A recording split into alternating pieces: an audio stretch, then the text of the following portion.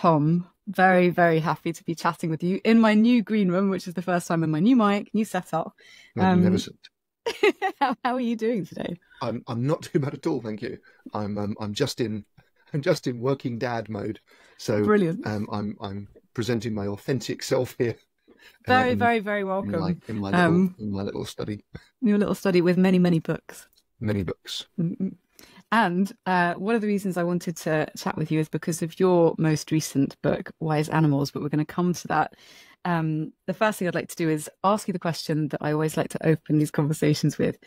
And that's, if we think of the world and our species having a global human psyche as a frame, what might you imagine is happening in that global human psyche right now? I guess one of the things about the individual human psyche is you tend to be preoccupied with the information that's available to you. I think a lot about technology and AI and things like that. So I'm very conscious that what you might call mind space, what you might call the kind of space occupied by minds, by intelligence, our view of that is changing. Large language models, AI is challenging us because it's replicating more and more of our achievements in profoundly inhuman ways. I think humanity, we're always self-inventing. We're looking around us at machines, at the animal world, at the biological world, and maybe we're slightly collectively rethinking where we sit in relation to these systems, to the human-made world and the natural world. There's plenty of crises. There's plenty of causes for alarm, but also there's opportunity. There's a lot that's up for grabs. There's the challenging of old assumptions. So I'm fascinated by how collectively we fit into the human-made and the natural world, which of course ultimately is all one world, all one great system that we're striving to understand. And maybe maybe our understanding is incrementally improving, even going to the next level. Yeah, there's I was reading some of the work that Bayo Akamolafe is putting out, and his thinkings and perspectives on this, and the idea that there isn't quite so clear-cut a binary of the human-made, the technologically made, which is coming, and nature, that everything arises out of and from in its various permutations, nature. And so it's kind of an interesting perspective to think of it from that viewpoint. Absolutely. And I guess emergence is one of the buzzwords of our day. But there's research in the physical sciences now into the kind of deep mathematics of emergence. Emergence being, how do molecules, how do atoms, how do galaxies arise from stuff? And these are great abstract questions, but they also bear very directly on the everyday. Collective behaviors arise from the individual. And I guess, in my work as well, I'm obsessed by the fact that we and everything we made arose from, subatomic particles, arose from the earth, arose from matter. There's no answers in this space, but actually, staggeringly, as you say, I think the binaries break down when you look at them. There are patterns of self-similarity. One of my favorite scientific papers of recent times noted the astonishing similarities in the structures of the human brain, the kind of connectome with our neurons, and the patterns of the cosmic web, the largest structural organizing principle we're aware of, the structure of kind of dark matter and dark energy, literally on the scale of the observable universe. And obviously there are differences, but the similarities are remarkable. Some of the organizing principles clearly have a commonality. I think at that point, and it's not to split between different ways of understanding the world, but I always kind of think when you get to that point, the kind of fractal zoom in, zoom out pattern repetition, to me it feels so much like poetry and music, but it's kind of got this thread that runs through it. So one of the things I'd like to ask, especially as we find ourselves now, and we're recording this at the beginning of June, and there's a lot of different entangled crises, challenges, also potentially opportunities that we're facing. Of the challenges that are present with us today and on the horizon, what feels the most pressing in your mind? What do you, what does your mind bend towards? What keeps you up at night? I guess there's that which is out there. There's the sort of totality, and then there's that which we can individually do and bring. And I think one of the one of the great dangers in some ways is to look at the complexity of the totality, to look at the awfulness of some of what's out there, and then feel that whatever it is you have to bring, it's terribly, terribly inadequate. Or again, that you need to bring something into a space where perhaps you don't have much to offer, or you're very kind of uncomfortable and flawed, but nevertheless you have to go there. And so for me, I care about education. I care about, I'm deeply interested in technology. I care about kind of child raising and nurture and governance. And so I obsess about these things, I guess.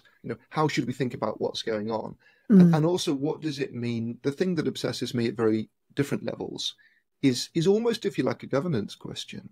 What does it mean to keep humans in the loop variously and meaningfully amid the kind of the volatility, amid the velocity, amid the complexity, amid the uncertainty? The problems we face politically, ecologically, technologically are vastly complicated. Yeah. They're global. They are about enormous complexities that individuals can't grasp. We have to find a collective language, and many collective spaces are in crisis. In the kind of the public, the notion of the public space, the idea of kind of commonly accepted ideas of truth. Yeah. These are being problematized and fragmented, but we speak common languages. We have incredible common capacities for understanding. So I tend to be very interested in trying to situate things in the world to make it concrete. AI, which we're all banging on about. For me, the answers don't lie inside the black boxes of code and trying to kind of align AI on the level of code with human flourishing. That strikes me as a false god. The systems are particular and local, run by companies. They have particular effects on particular people. They use particular data. So how can we get the people who are affected by these systems in the room where they're debated? How can we debate the data that's used to fuel them in concrete and particular and local ways? How can we, in a sense, restore people's sense of access to the great questions? And I guess also, from my point of view, a lot of the complex and terrible malaises in politics and geopolitics and so on are born from many things, but also from people feeling hopeless or excluded or cut out or treated with contempt by political elites, or just, of course, the victims of warfare and aggression. And there's no one solution to this, but I think speaking in a kind of a common language and not patronizing or dismissing people is incredibly important. So in my very, very small way, when I write about critical thinking and cognition and all this stuff, I'm interested in kind of inclusivity and optimism as strategies and insistence that actually, for those who are willing to debate in good faith, there's a duty of explanation and participation, and that this is perhaps at least the kind of hope that I try to build, while maintaining an awareness that it's a very small and fragile thing. I think within that, though, there's also this kind of recognition that, and you mentioned this at the top of the conversation about being flawed humans with whatever little realms of knowledge we might bring, and the power being in bringing these different, it's almost like nodes in an ecosystem or a constellation, bringing these together so that we realize that we're not doing this in isolation. Which brings us actually to your book as well. It's creating a language, a framework, a set of perspectives that are made available to people so they can start to interact with the idea of, in this instance, technology, AI, human flourishing, to have an access point. And so Wise Animals, how technology has made us what we are. I've been avidly devouring your book while painting the house. Yes, hold it up. And it's beautiful. Also, I have to ask, the top left-hand corner, is that a mushroom? You see, my poor cover designer. No, it's meant to be a flint tool. But it can no, be I a mushroom if you like. Mushroom I is thought in it was the a eyes mushroom, of the like beholder.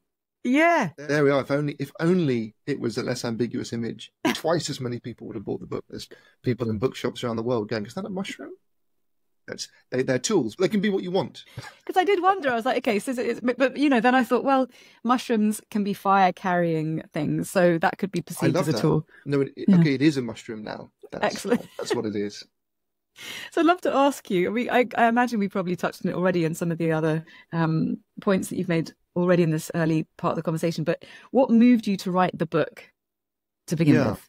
So I think actually you hit the nail on the head when you were talking about ways of seeing, about stories, about giving people access. So Mm. it is a book about humanity's collaboration with technology, which is a crazy thing to write a book about because it's huge. And, who am I to write about that? What do I know? What does anyone know about this huge story?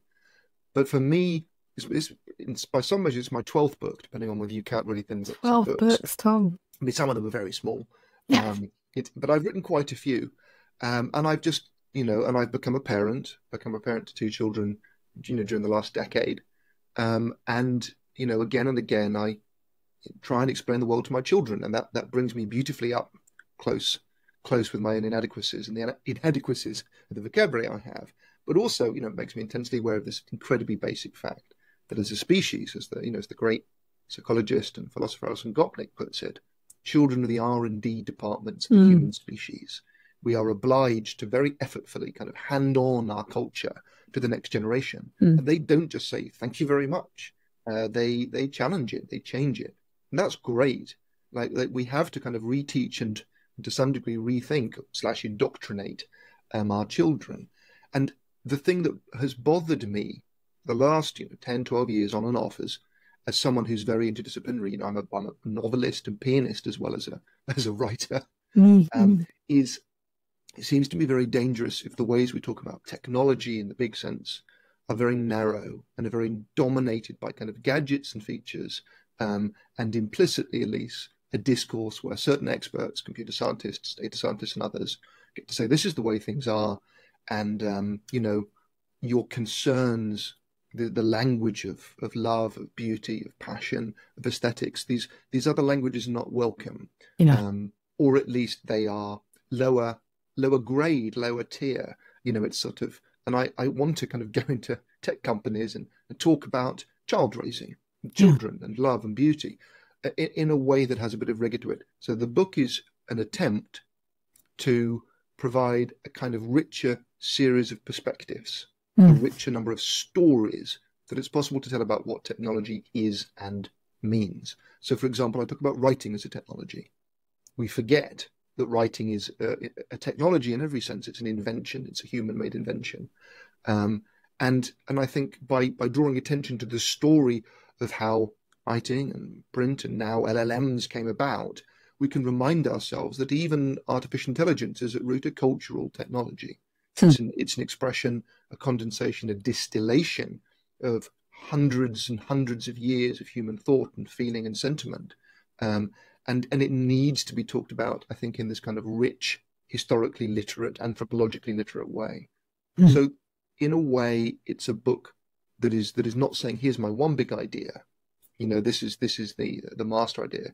It's saying here are a dozen different ways of thinking about our relationships with and through technology, in terms of the ethics and the values baked into technology, in terms of what it means to raise children and teach them the next generation, and the love that drives this, a word I'm kind of determined not to apologize for, in terms of our cognitive vulnerabilities, the kind of magic, our love of the magical, and thus our tendency towards magical thinking, the quasi-religious urge, and so on. So it's a slightly bonkers book, maybe, but it's an attempt to tell, a kind of dozen richer stories about technology, and thus to try and open up different kinds of conversation that I think are important about value, about education, about the kind of the urge towards the sublime and the transcendent that finds its purest expression sometimes in the geekerati, and those who wish to be raptured by super machines. Now, maybe that will happen, but even if it does happen, it will still be a kind of atavistic, religious genealogy of that emotion. We're brains in bodies, not machines. We're utterly unlike our creations. So we really need to be able to draw on all the different human sciences and arts, as well as the hard sciences, if we want to talk about technology with anything like the richness it needs. There's so many places. I wanted to pull on the thread of beauty, on the thread of love, And also to the point of, and I've been thinking about this a lot recently, the idea that when we talk about how human endeavors or outputs can be replicated by machines,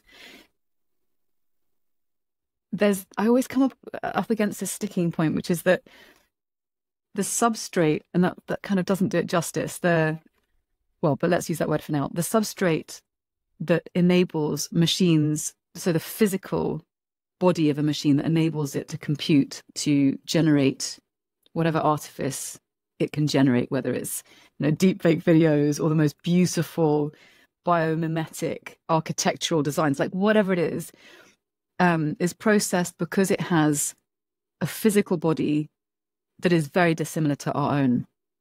And one of the things that I keep coming back to is that even though many of us in individualistic societies conceive of ourselves as these unitary entities, we ourselves are ecosystemic, all the microbiomes that we have, the ways in which we coexist with whatever symbiotes, or we might be the environment, what we eat, what we respond to in terms of the pollutants in the air at the time, or other people's response to us. That there's such,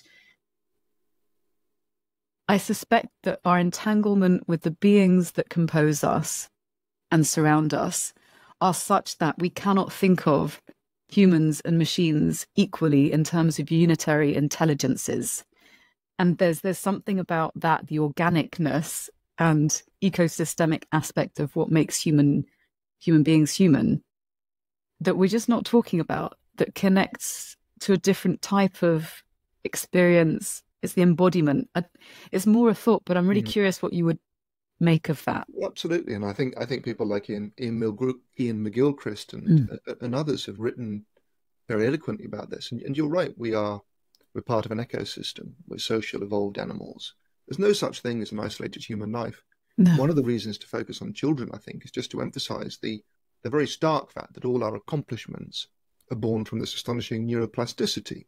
We have our brains, and our minds can grow and need to be taught. But also, of course, human children are incredibly vulnerable, incredibly dependent. They require love and nurture and collaboration. We've traded, over evolutionary history, we've traded toughness and instinct for flexibility and smarts. And this in turn means that, I am literally part of my daughter's mind, that her community, her family, who facilitate, who give language, who protect, who feed, who help. We cannot understand the world that we've made alone. And yes, biologically, we are, as Ed Young and others have written, a kind of a compendium of other species. Our gut biome, our flora, our fauna, our moods, we're embodied. We're part of nature.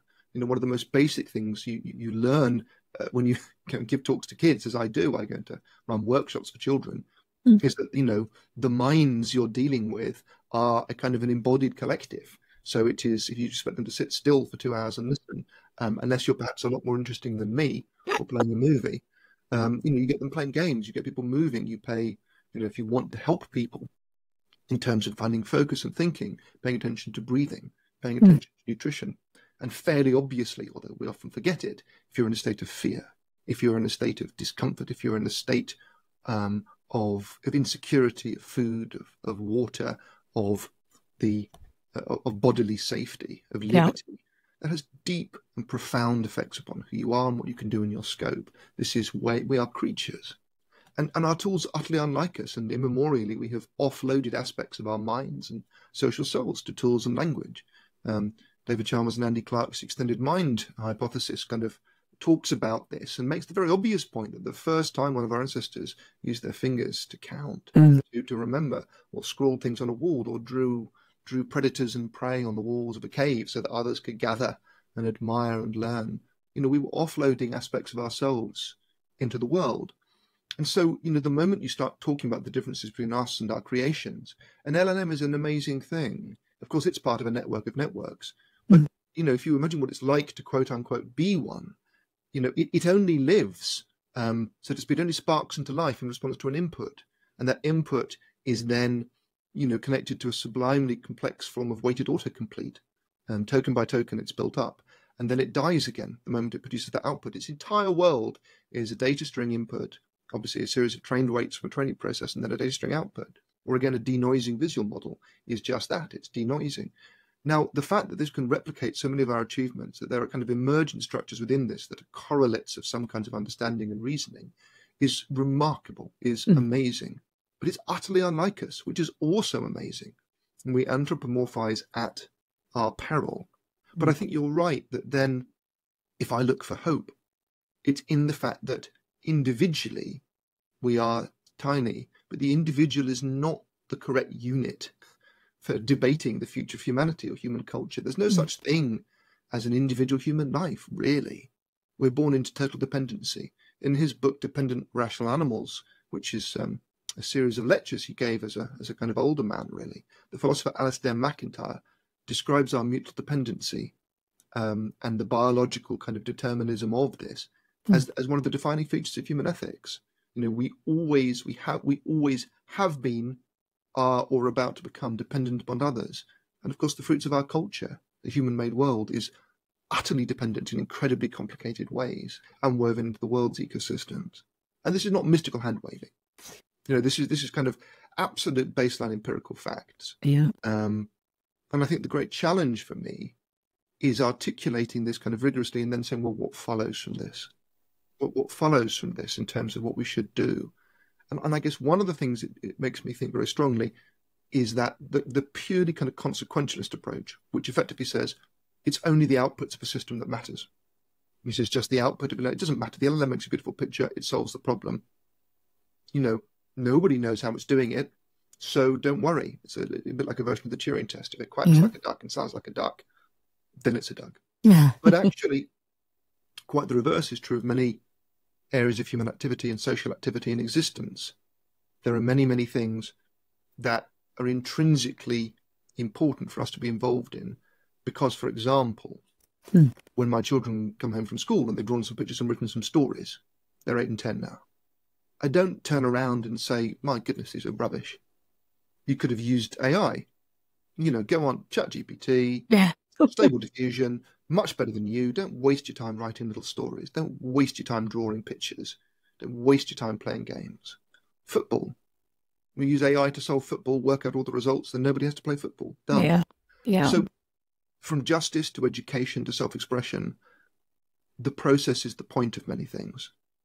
And there's a really important distinction between those areas in which we want to minimize human involvement, if they're dull, if they're demeaning, if they're dangerous, or perhaps if there's very clear evidence that our presence introduces sources of noise and bias that are detrimental to kind of human beings.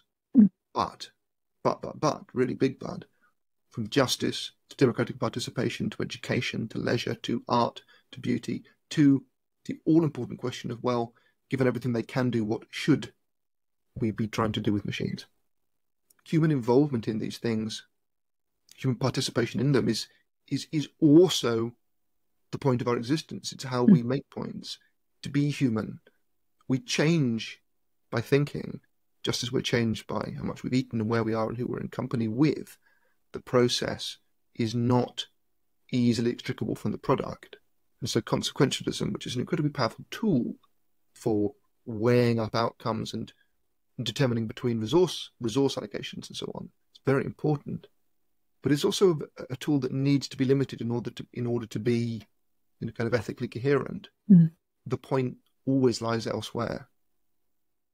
And so I've got a whole bunch of beautiful, poignant quotes that I extracted from your writing. So I'm wondering where to go next. But I think one of the things I really liked that I found provocative and intriguing was the way in which you open up the book with the central premise that the evolution of humans and technology are inextricably intertwined, and that as tempting as it can be, in the face of overwhelming speed, scale and significance through which we're adopting and rolling out technology, in particular AI, you call for us to resist the denigration of human agency and to overcome delusions that we hold about technology. And each of the chapters, most of the chapters, hold this question around, you know, the delusion of, and then you pick on a particular theme to really open up and expand upon. What are some of the most intransigent delusions that you feel, if you're going to pick a few, that we need to dismantle? The two foundational ones for me are what I call the delusion of inevitability and the delusion of neutrality.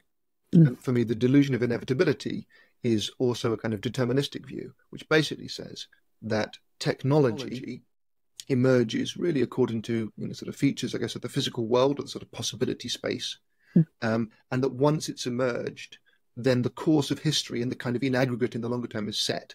Certain weapons are evolved, they can't be uninvented, so they dictate certain outcomes.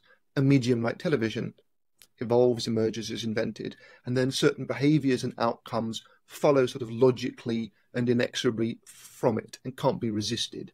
And so this is often the kind of battle cry of tech disruption. You move fast and break things, but why? Yeah. Well, partly because on some level you believe or choose to believe that the technology you've invented will do what it does. It will have its effects, that it's a kind of a Luddite thing in the pejorative sense to resist it in despair, and it's futile. Resistance is futile, yeah. as the Borg so neatly put it, man, quoting the philosopher Elam Sakasas, who talks about what he calls the Borg complex approach. And I think this is a terrible way of thinking about history in the future, because I think it ignores the far more kind of looping complexity of our relationships with and through technology. Brian Merchant has recently written a fine book about the Luddites, emphasizing the fact that far from being deluded idiots who just thought, like tools were bad and wanted to go back to pre-technological state, they were skilled workers who recognized that they were having their lives ruined and being forced into terrible kind of contractual relationships and exploited by people who had enough money to own factories. And there's been a negotiation over the last few centuries about people asserting certain rights, certain desires, certain asks. When we look at human history closely, I think what we see is actually a plethora of different possible futures, different desires, different asks, different values. We see a negotiation. On the one hand, we don't get to uninvent technologies. They do have this incredible momentum, this power that drives things forward. On the other hand, this only makes the kind of collective prize of an informed negotiation with technology all the more precious. Around the world right now with AI, we're seeing people legislating to try and control it, to try and say what's important. And interestingly, just one point on this. If you go back 15 years, I'm old enough to remember when the internet was inevitably going to make the world free. Across the entire world, dictatorships would tumble. Freedom was just baked into the bytes. There was no resisting this. It was inevitable, da-di-da. I mean, that was nonsense. It was not the governments were like, oh, look, we're governments. We hold a monopoly over violence. We control the physical infrastructure. We're going to show you. So there's many different internets. There's many different ways of doing AI. There's many, so inevitability, I think, is a get out clause. If the future is inevitable, you don't need to think about it. If technology inevitably does X or Y, then anyone who wants to legislate or limit it is an idiot. And you just got to kind of get with the plan. That's very convenient if you're a technologist of a certain ilk.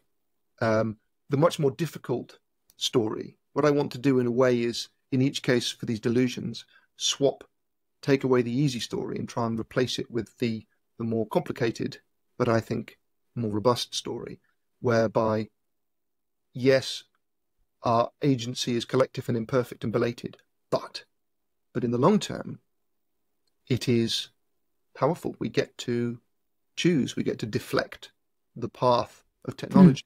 And again, look at decarbonisation.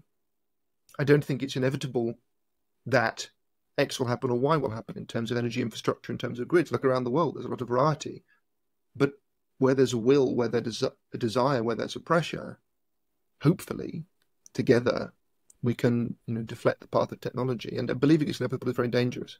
And very quickly, I think what goes with this is what I call the delusion of neutrality. And that's summed up by the phrase, technology is neither good nor bad, it's just how you use it. Or, to use another phrase, guns don't kill people. Yeah. People kill people. It just makes no sense. People do kill people. But if I want to kill you, a big semi-automatic rifle is probably better than a pen or a handkerchief. And similarly, I think in terms of neutrality, and this again is where it interfaces with inevitably, a town in which everyone walks around with a semi-automatic rifle slung over their shoulder is a very different kind of place to live in terms of value and ethic than one in which people don't.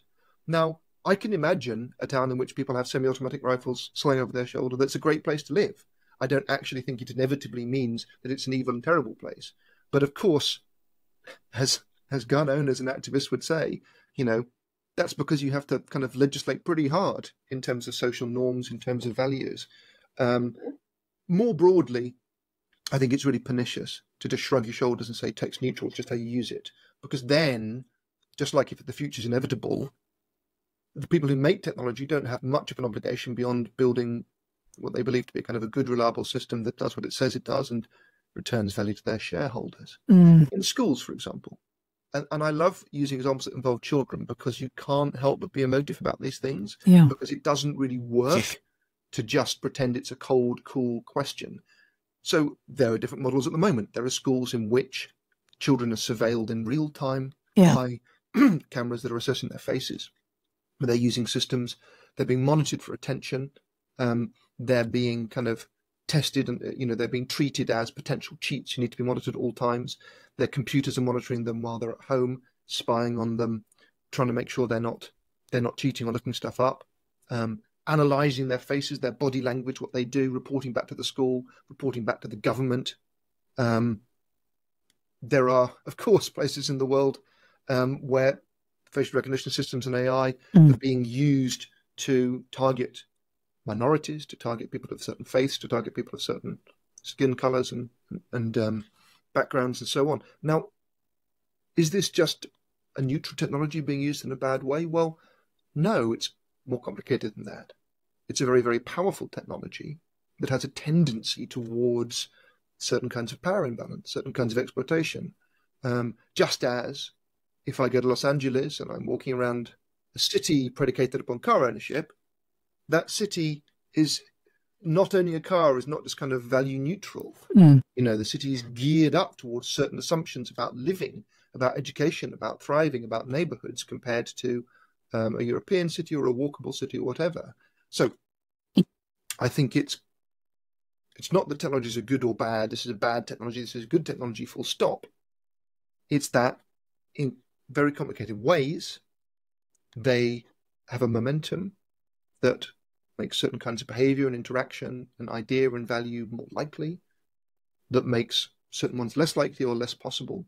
And we absolutely need to think about the values and assumptions and unintended consequences that technologies push us towards, that their momentum drives us towards, and then have a negotiation. So we ban facial recognition in schools, for example, or we have pedestrianised precincts, or we build car parks, or we regulate guns, or we do kind of simpler and more basic things like that, and pay attention to the mapping of cities, the languages that are put up on signs too. It's called the affordances of technologies. Yeah. It's so complex. I was listening to a podcast the other day between someone who's been working extensively in the US military, and they were talking about the autonomization of warfare and the different perspectives that one can bring to that.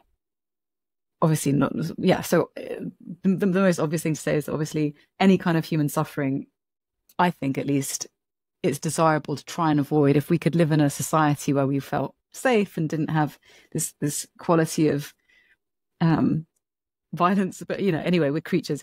And one of the things that they were talking about, there's sort of two sides. One of the sides was that if you can reduce human error, if you're engaged in war because you're trying to protect your society from some enemy, then being able to reduce human error and civilian casualties, let's say, would be a good thing. So it's a humanitarian within the context of slaying other humans, obviously. I mean, it's all a bit twisted, but a humanitarian perspective. The alternative was, what if you're using these technologies to target folks that you otherwise would not be able to access, kill, etc.? So like specific moves that you might do if you were piloting a plane, that if you had human pilots would be so costly that no one would engage in it. then suddenly you have two AIs who are fighting against one another, and you can escalate things very quickly. Or maybe it wouldn't. Maybe it would just be kind of like a meltdown where there's some sort of AI-based checkmate where neither would be able to because the cost would be too great or what have you. So it seems from what they were saying that we're not there yet, but there is something really, for me, it kind of asks this much deeper question, which is, how do we want to live? And it's back to your point about education and process and intrinsic value and beauty. And there was another quote that I think, I mean, it's all connected to this, but you write, we have bent the earth to our will. As its systems start to pass beyond certain tipping points, we're discovering that it no longer yields. Perhaps it's time to learn another lesson, that mastery is no longer a fit aspiration for our species. And that's really, you're pointing towards a core species level and individual level existential question that points towards the values that are embedded within our current and developing systems, how they've evolved. And so I'm wondering, when you think about how all these things are knitted together and how the ways in which we build tools, technologies with certain affordances stem from a very human desire to, towards violence or reproduction or towards beauty and love. I mean, all that whole mix that is implicated in human life. How might we orient towards a more life-affirming, and I'm thinking life beyond just our species, a life-affirming set of values that give rise towards more compassionate, regenerative systems? So it's very much about the stories we tell, how we frame the questions, the story we believe ourselves to be a part of. In the book, I talk about authors like Guy Vince and the economist Kate Raworth. Kate Raworth is probably the most kind of clear example of someone who, in her work around what she calls donut economics, has produced literally a vision, a representation of economic progress, not as a graph that's going up and up and up and up and up, but as a donut which embodies a more like a kind of a measure of systemic resilience, more like a kind of a health check or a pulse rate. And what it shows is on the exterior of the donut, so to speak, the capacity of of our planet's life supporting systems to be sustained, the ability at which, in terms of systems of water, of air, of biodiversity and so on, pollution, whether we are within limits or not, or whether we are dangerously outside those limits in terms of how fast we are using things up or degrading them. And on the other hand, the kind of bottom of this is basic indices of human thriving or flourishing, the kind of preconditions of being able to live a good thriving life. And this is a way of seeing.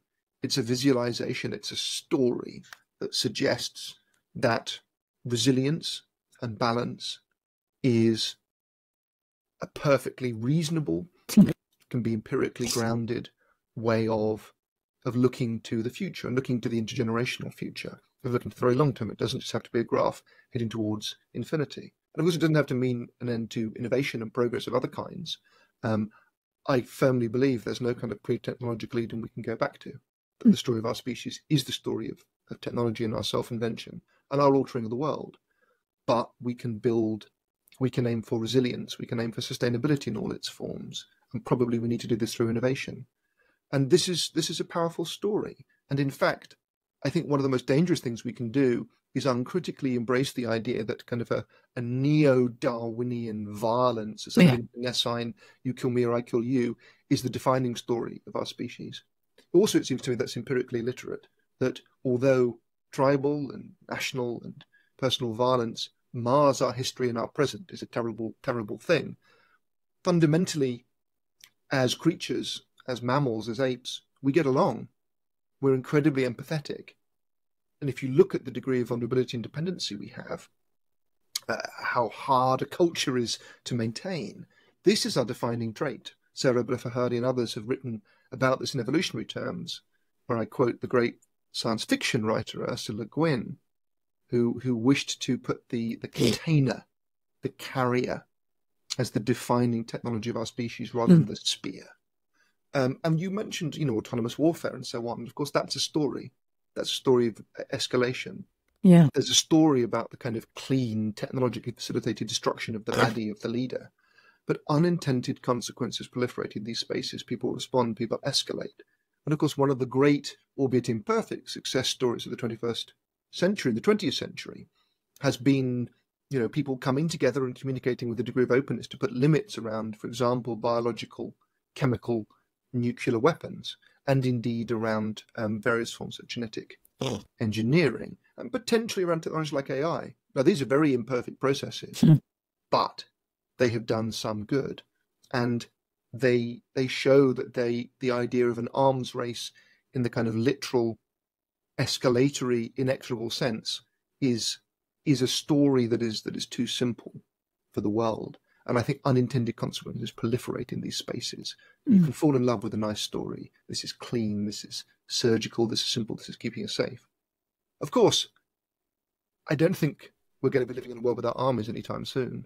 And I just like I don't think one should yearn for some mystical Eden that never existed of pre-technology, because technology is older than our species. We became who we are because of flames, because of fires, because of tools, because of shelters, because of containers. Similarly, I think if there is conflict in the world and there are fundamental clashes between values, probably on some level you're going to want an army that can stop people from coming and killing you and your children. Yeah. And, again, interestingly, I think we have to beware the seduction of overly simple stories. Yeah.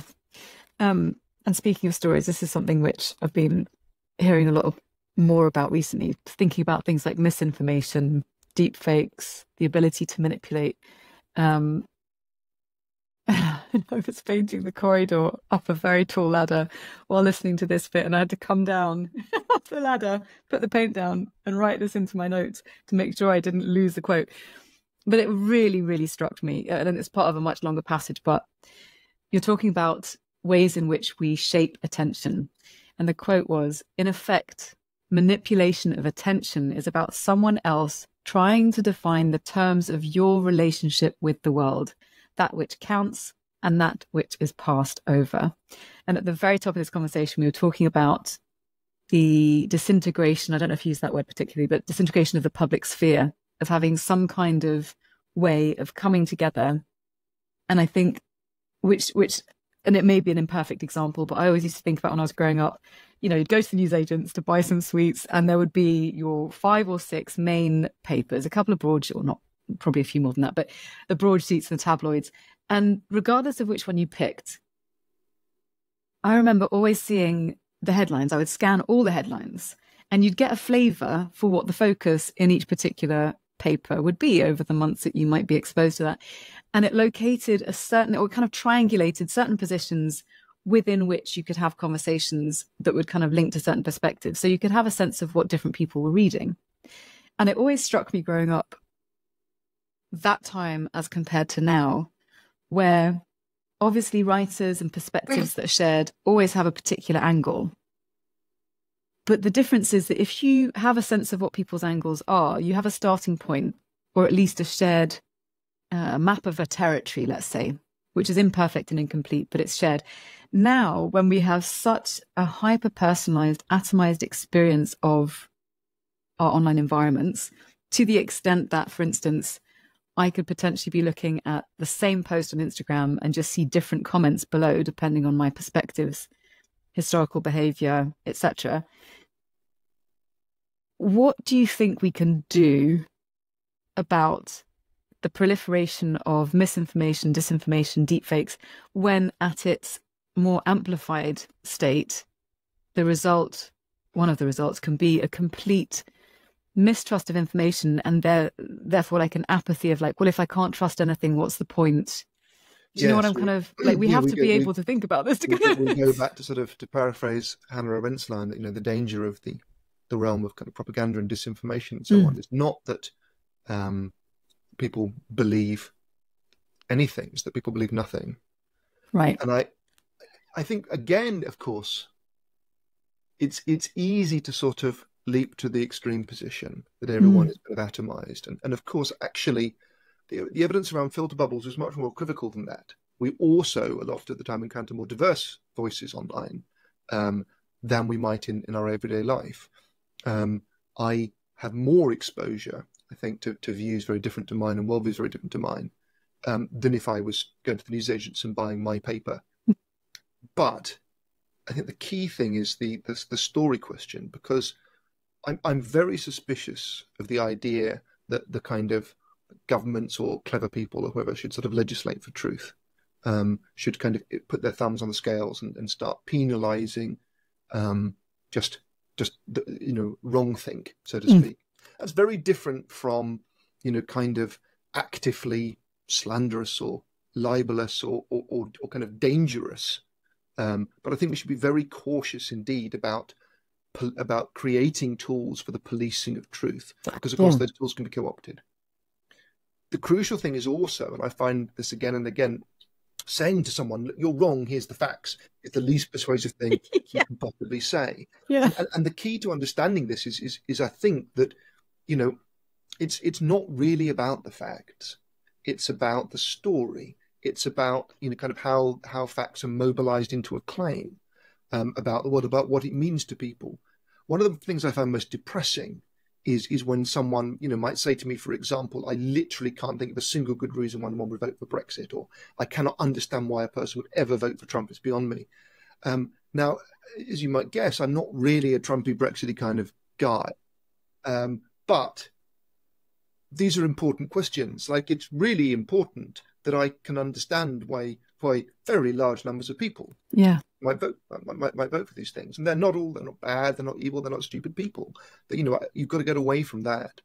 And in these cases, among other things, I think, there's a very understandable impulse that if someone, America or Britain, might feel that they've been treated with contempt by the government, that there are, there's a bureaucratic class who have lied to them, who have patronized them, who haven't delivered for them, then a vote against those people, a vote against that system, is perfectly reasonable. Or people who might prefer the idea of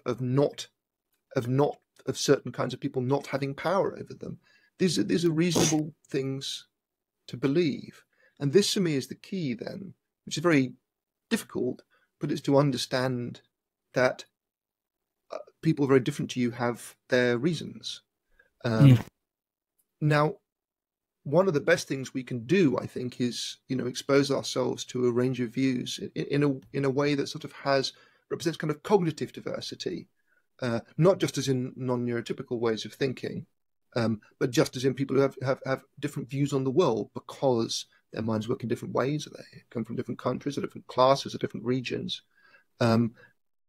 But I think one of the great dangers and one of the kind of some of the dark patterns that we see online can absolutely be that the kind of the values, the assumptions baked into the system you're using are entirely geared towards keeping you clicking, keeping you engaged, keeping you emotionally aroused, outraged, rewarding the short, the sensational, having very, very few collective filters. So interestingly, community notes on X, previously Twitter, I think is a very good fact-checking service in its own way.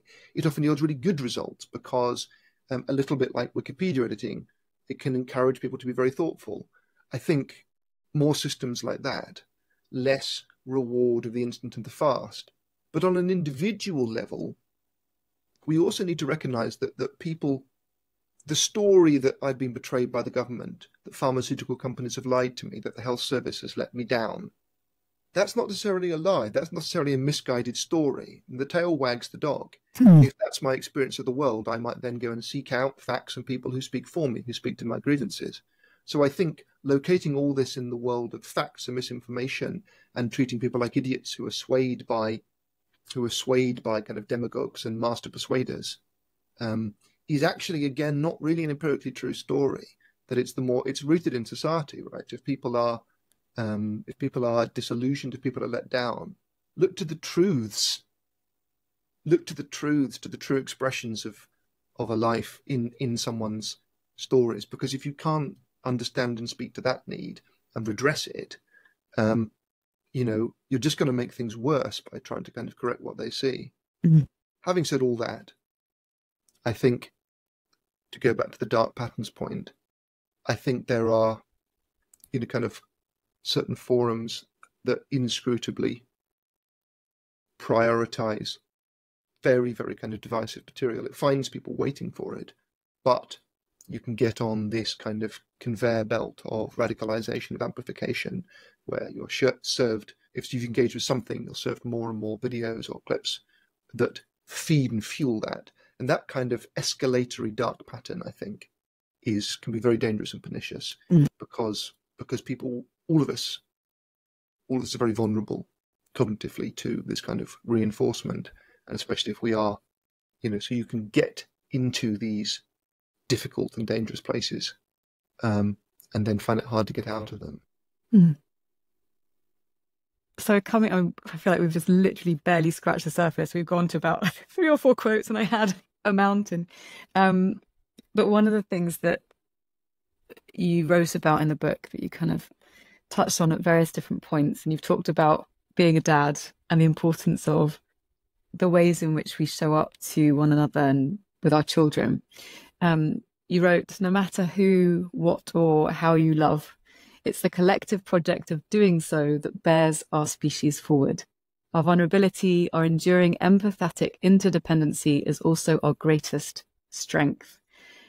And I love that, because it's so rare in a book about technology to hear that story so powerfully told and revisited and woven throughout the different chapters of your book. And so I'm thinking, if we were going to give ourselves a story about what it means to be human in an age of AI and systemic change, what might that look like for you? I was very keen to kind of center the idea of love and the multiplicity of it. I love my children. I would die for my children, as most parents would. I hope I don't have to. But of course, inevitably, I will die, and I very much hope it will be before my children. But there are plenty of people in the world who don't have children. It's completely legitimate. You don't have to have children. But you can love, you can have a passion for creation, politics, hopefully not for violence. Some people are made that way. And I do believe, actually, that it's our participation in these things larger than us that bears us forward collectively. And I do believe, and this is a point made by the philosopher Samuel Scheffler in a remarkable thought experiment, when he says, imagine, if you will, that you live your normal life, your full allotted span, and then the day after you die of natural causes, happily or whatever, the world is destroyed by a meteorite, obliterated into nothing. This is going to happen with certainty, but it's equally certain that you will not experience it, and it will have no impact whatsoever materially upon your life. Does that change the way you feel? And for most people, it changes things profoundly. It changes things profoundly because they feel that it hollows out the pleasure they take in most things. That it's an appalling thing. The idea that in a kind of moments after we're gone, everything will be gone. And Scheffler follows this with the observation then that actually, although we may appear to be, kind of egotistical, we may appear to be hedonistic, we may appear to be driven by kind of our desire to not die, to have pleasure, and to look after number one. In fact, especially as we grow, and if we are not in a situation of kind of just desperation, the value of almost everything that we care about and consider important and interesting that makes life worth living is bound up with some sense of its continuity after us, that it will be kind of, that it's collective, that it will be handed on and continued by others. We don't believe our species, I think, will exist forever, but we desperately hope that we will find ways collectively to thrive in the long term. This, for me, is a very useful vision of long-termism because, A, I think it doesn't go down the kind of repugnant mathematics of future generations, but also it emphasizes then that participating in projects and ideas and meaning-making and nurture and caring and creation, that that is part of something larger than ourselves, that is enduring, that is handed on, that is handed over, that links us to the grander sweep of history and geography and time, is how we make meanings in this life. And once our material needs are met, which is hugely important, and meeting people's material basic needs is the great task. Mm. But once we've done that, so when I think about this question of, what should we do, where are we going, actually, despite the kind of talk of egotism and consequentialism and kind of human, that has a very kind of lowered view of the human animal as fundamentally selfish, I think that's utterly, utterly wrong and psychologically illiterate. And then the great question is, okay, so if we want to meaningfully participate in things larger than ourselves on the scale of community, on the scale of inheritance, on the scale of creation, what does it mean for the human-made world to afford us these opportunities, to make the riches of the past and present available to us, to allow us to find and exercise meaningful skill and agency, to pursue a purpose that belongs to us, but that doesn't kind of denigrate or diminish others' purposes. And of course, historically, religion has been one of the great forces doing this. Religion has not been unalloyed good, or most religions, but again, to be dismissive or ignorant about religion, I think, is to be incurious about precisely some of the most powerful and fundamental aspects of human nature. I'm a, so to speak, a secular churchgoer, in that I do quite a few things through local churches and religious organizations. Some of the best and richest conversations I've had about technology have been with priests and rabbis and imams and Buddhists, because they begin from a premise of an exalted view of humanity. I mean, I think you should go and become a priest. But interestingly, I think, so far as possible, we need to center and normalize this kind of exalted view of ourselves as bound up with the stuff of, culture and meaning, purpose of the grander sweep of time. We desperately, these things are very important, but once the basic needs are met, and it doesn't have to be family, of course not. But I think the way that family can confer purpose in a deep sense upon you and remind you of your smallness is psychologically very healthy, and other things that can do that confront us with this, and stories that take us away from that kind of deprive us of this vocabulary and feeling and purpose, and tools that do that as well, that cut us out of these things, are to be treated with a great deal of suspicion. So, penultimate question for this section. Very long answers. Sorry. No, I love it. It's so interesting. That's the whole point, is to get to listen to your thinking. And I don't know if this will be a repetitious question, given that we've just covered some points that might relate to it, but how do you find or orient yourself towards hope and beauty on dark days? Well, my family, I think, is a very simple answer. This simple experience of people caring for them and giving them attention is important, no matter what else is going on. So just that simple daily exposure to people whose lives in some sense matter more than your own, it's quite a healthy thing, and I owe them hope. And I'm a privileged and lucky person. I can count many blessings, and I think it's a very good thing to count the big and the small blessings. I like writing for children and going into schools and talking to people. I run workshops. I ran a workshop this week for 150 odd 14-year-olds, talking about technology and TikTok and social media and so on. And it was wonderful. It was full of energy, thoughtfulness, engagement, filled me with hope. And also I love playing the piano. Yeah, and you're amazing jazz pianist. I've heard. I don't know if you play other things, but just for my own, just to please myself, really. But because you get lost in it, and because it's beautiful, and fairly obviously as well, it reminds you the point of music is not to get to the end quickly. Yes, you're not going to say, "Well, that's wonderful. AI will enable me to listen to all of Beethoven in 35 seconds." Yeah, or I'll never have to play a piano again. Who can tell the dancer from the dance? It's to be it, to do it. It's a great privilege to have those things in one's life and the space and the time to enjoy them. That's why I think actually it's very kind of patronizing and dangerous to want to take steps in terms of policy to deny other people information or opportunity, or the fruits of certain kinds of technology and development. There's a lot to be hopeful for in the world, but often it speaks kind of softly and more locally than that which commands headlines. And the terror and the horror is very real indeed. But, without hope, where are we? Well, Tom, there's so much more to say, but if people want to find out more about your fantastic work, all 12 plus books, workshops, podcasts, interviews, hold it up. Yeah, this is the one you should read. This is my favorite. Is it actually your favorite? Well, I don't know. They're like children, aren't they? But yeah. No, I love that I got to write a slightly bonkers book. It's big and quite personal. Yes. And it definitely doesn't have a kind of neat, here's what I'm saying in a handy little nutshell. So that's the beauty of it. I hope so, but it made it it's lovely to, as a writer, it's nice to sort of find a tone in which you can be yourself. Yeah. And I feel that obviously my self on the page is different to myself in person, but I feel that there's quite a lot of me on the page, and that's great. And I'm fine if people disagree with me. The book is an offering.